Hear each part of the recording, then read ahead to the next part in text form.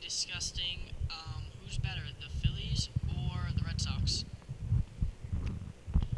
Alright, what do you think, Dylan?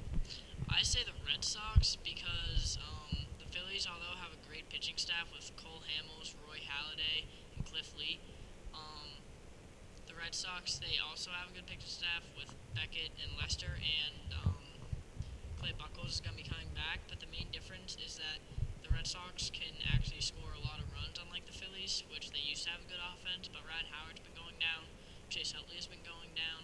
They don't really have that really good hitter that they used to, and also we have Adrian Gonzalez. The Red Sox have Adrian Gonzalez, and he's, in my opinion, the MVP.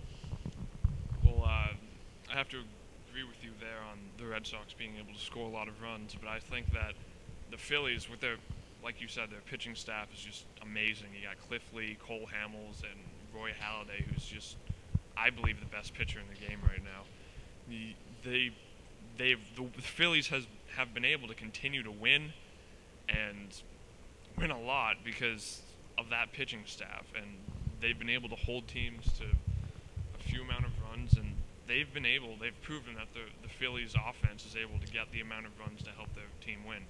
So I believe that they will continue to do this and all the way through the playoffs be able to hold the opposing team to a few amount of runs. And next, Albert Hainsworth was just traded to the Patriots for a 5th-round draft pick. I personally think that this is a great trade for the Patriots, mainly because they only gave up a 5th-round draft pick for a player that 2 years ago was the best free agent out there. And although he was awful with the Redskins, so was Randy Moss with the Raiders right before he came to the Patriots, and then he had the best season of any wide receiver ever. So I gotta say that Bill Belichick will turn him around and make him a really great player. I disagree. I think this was an awful move for the Patriots. That even though Albert Hainsworth, at his best, he is a great player, he will definitely be able. He has the potential to help the Patriots, but I just think with his attitude and his laziness on the field, on and off the field, it won't help them. I know people say Randy Moss was turned around by Bill Belichick and all the other coaches, but I just don't think the Patriots, they can't deal with that. They don't have time to deal with his attitude, and it just will not help the Patriots in the end. Now, I disagree. Back to the Randy Moss thing.